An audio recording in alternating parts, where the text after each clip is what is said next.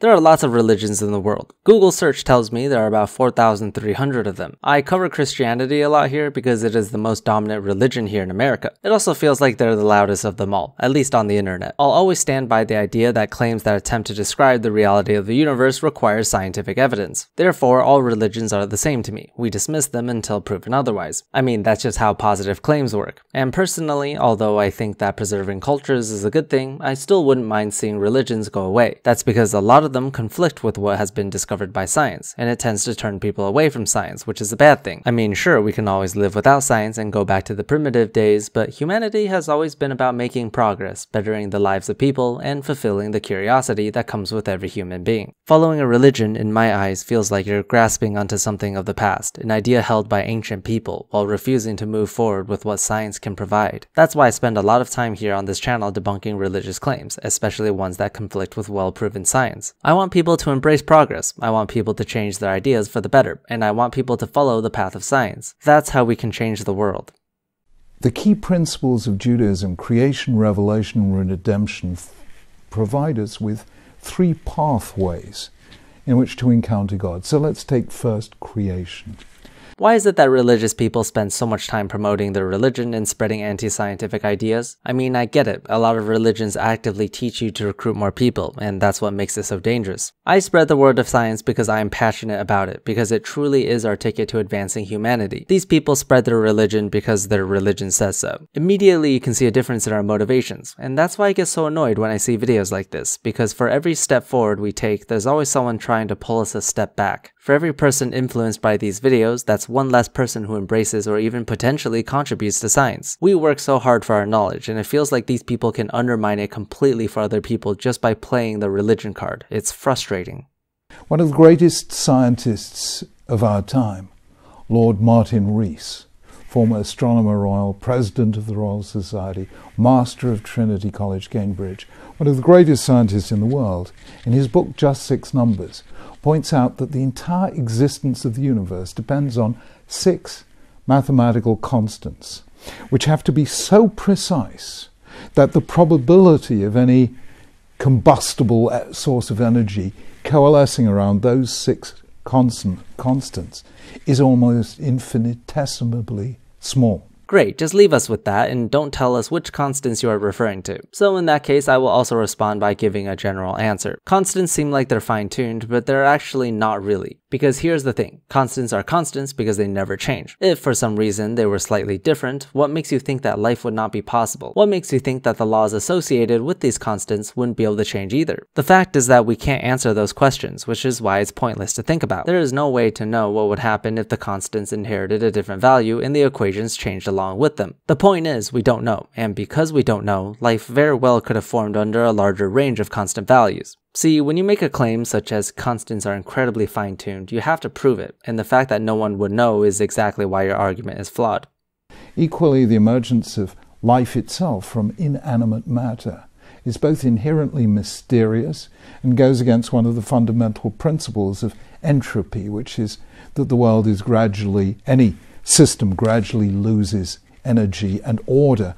Now, biology works in the exactly opposite way, from very simple organisms to ever-increasing organisms of self-organizing complexity. I'm so tired of the entropy argument. Maybe this guy has never heard of a counter-argument to it, or maybe he's just being ignorant on purpose. What creationists should do is that whenever they want to use an argument that is somewhat popular among creationists, such as the second law of thermodynamics, they should Google it first. Is there a consistent scientific answer to it? Then read it, understand it, and stop spewing the same argument. Now, I've made probably around 2 videos in the past that responds to this claim to a great amount of detail, so I'm not going to repeat myself entirely. Those videos are a lot more scientific, and I'll admit they're not really for creationist eyes since they won't really understand all of it. But basically, this is what reality is. The second law of thermodynamics only states that entropy increases over time, or in other words, energy becomes less usable and more uniform in a closed system. So first of all, the Earth is not a closed system, but I hesitate to say that because it fundamentally misidentifies the counter-argument. In order to tackle this this argument properly, we have to tell the creationists that they have fundamentally misunderstood what the law is. It states that entropy increases over time, or in other words, the amount of usable energy decreases over time. That does not change anything about life forms, because living organisms are only mediums of energy, not energy itself. So for example, an organism obtains energy, and over time it loses that usable energy. As long as the energy output from the organism, such as when another organism eats the first one, is not higher or the same as the amount it obtained, then it is not violating the second law of thermodynamics. And that is indeed the case. We lose energy as we climb the food chain. And this is the same case if we look at non-living objects too. If you charge a battery, then use that battery to charge a second battery, the second battery will end up with less usable energy than the first. But of course, if you charge the second battery from a new source, then the system is no longer closed. The second law of thermodynamics holds true in all cases, and living organisms is no exception. Just because the organism itself can get bigger or more complex does not change this fact. The medium of energy itself changing does not violate anything. Think of the organisms as batteries in my analogy.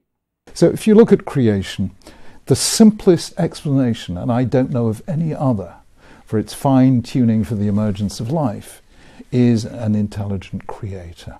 And you don't need to invoke doubtful concepts like intelligent design. There's just no other way of explaining how it happened to be like that.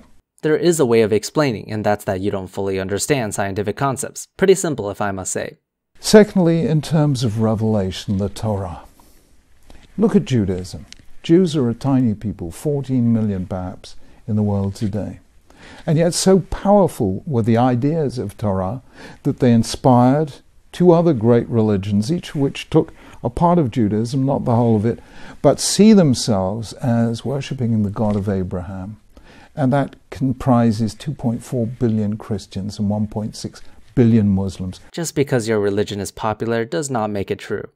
How was it that a man, Abraham, who lived almost 4,000 years ago, who commanded no armies, ruled no empire, performed no miracles, uttered no world-changing prophecies, his lessons are so pure and true and eternally valid that they have persuaded more than half the world's population? There is not a single human being who has ever lived who had a greater influence. That's the thing about religion, right? This one in particular teaches that you must spread it to others. And yes, there isn't a bigger religion out there than Christianity, but throughout history it will have a snowball effect. As soon as one religion gets even mildly more popular than the others, and if it teaches you to convert others into it, then it will snowball and snowball. Just because it happened to be your religion is mostly by luck. I find it kind of silly to be proud of your religion for being so big, because if you become religious, the chances are it's going to be the biggest one, because it's the biggest.